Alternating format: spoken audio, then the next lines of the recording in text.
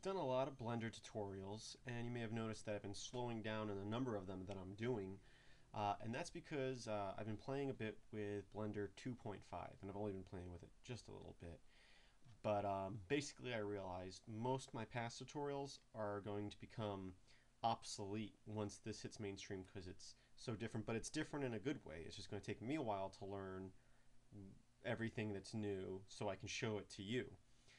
So although I'm going to continue doing Blender videos on Blender 2.4, I'm going to, on the side, be learning 2.5 and hopefully start doing tutorials on that. But I thought I'd give you a quick look at it today. So this is the main screen when you come in, and some key things that have changed is things like they made a lot of the shortcut keys more like common shortcut keys. Like before, it used to be Control X to start a new scene or a new project, and now it's Control N, which is how most other programs do to start a new file. It's Control N. The 3D view is a lot like it used to be, as far as the keys and stuff go, but spacebar doesn't bring up your regular menu to add objects, and also before, if you hit 1, 3, or 7, or 0, it moves you different views. It still does that, but it gives you actually kind of an animated move instead of just jumping there, which is kind of cool. And the camera view gives you this little cropped view here. And I've only been playing with this very little. I don't even know how to split screens yet because you obviously don't do it the way you used to by right-clicking on the edge of a screen like that. But you can drag little window options around like so, and that's pretty neat. And my favorite thing from the very little bit I've played with it so far is this.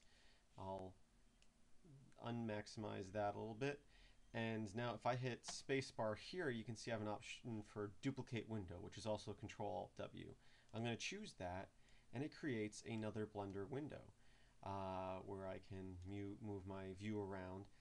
And the reason I think this is great because I have more than one monitor. Can't really show you that in the screen capture mode here without having a huge resolution video.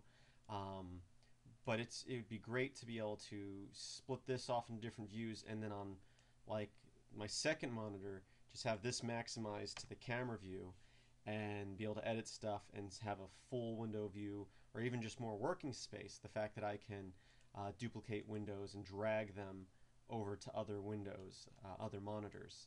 So that is a big plus for me because I love that in most of my video editing programs, that I can have one screen be a monitor and the other one have my timeline and tools, and now I can do that with Blender as well. So that's a quick look. As you can see, it's very different. I'm sure a lot of things are going to work pretty much the same, but then a lot of things are going to be new. It's mainly things have moved around, and I'm looking forward to learning this and sharing it with you. So keep watching. You'll see more videos on Blender 2.5 in the future from filmsbychris.com. Have a great day.